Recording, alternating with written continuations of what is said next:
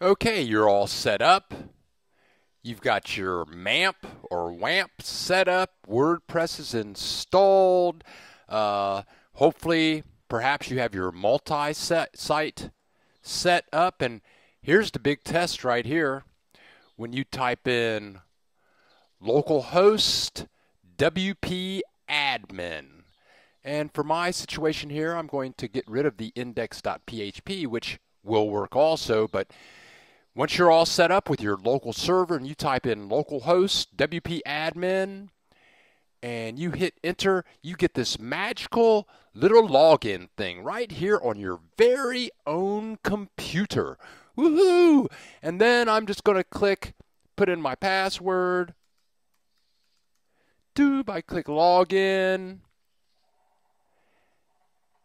Oh, what a slow connection for being on my own hard drive. And here we go. This is what you should be seeing right here.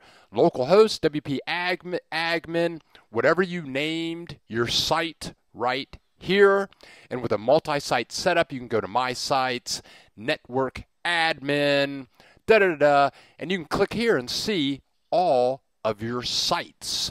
Now, I've made up many sites at this point. I'm just going to click my Sites button. Okay, and I've got sites here for some of my projects going on. Got my Lydia's site, Mary Beth's site, Janice's site. And if I click on any one of these, I can hover over them and just go to the dashboard of any of these. But look closely at these names, and specifically look at this name right here, Test 101. We're going to use that in a second. If you're totally new to this process, to add a new site, all you do is click the Add New Sites button. And again, to get here, I went to My Sites, Network Admin, Sites, and once you get to Sites, then I just come in here and click the Add New button. So you're all logged into WordPress. You're logged into WordPress. Now let's go into Dreamweaver and get you all set up so that we're all connected. What you want to do is you're going to go to the Site drop-down menu, and you will go to New Site. Now I'm going to go to Manage Sites because I'm all set up, but you will go to New Site. And I go to Manage Sites, and this thing's going to pop up. And what's going to happen is if you go to New Site, it's going to give you that New Site menu, which is going to take you into this environment right here. Now, site name, MAMP test site, you can call that anything you want. Notice I have spaces in there, which I would never do for any type of file name or anything connected to a database or any type of HTTP, .html or PHP address. I would never do that. But for site name, you can have spaces. Just don't start it with a special character and you'll be okay. The important part is here where it says local site folder. I double-clicked this little thingy right here, and I browsed, and I found my applications folder, my MAMP folder, and then I found my htdocs folder. And that's it. That's it. Now, no, that's not it yet. Now, the important thing is to come in here after you get this set up and to go to servers. And once you get in here, you may have to click the plus sign to click Add New Server. I'm already set up, so I'm going to double click mine. Notice that testing server is checked, not remote. And so once you click that plus sign, it's going to take you into this environment here. Notice I have basic selected right here, local testing. The important part right here is connect using local network. local network, as opposed to these other options. Blah, blah, blah. Local network, server folder. Again, it's applications map, da-da-da. And a few minutes ago, I was saying, hey, notice the name of this site. Notice the name of this site. Notice this site is called Test 101.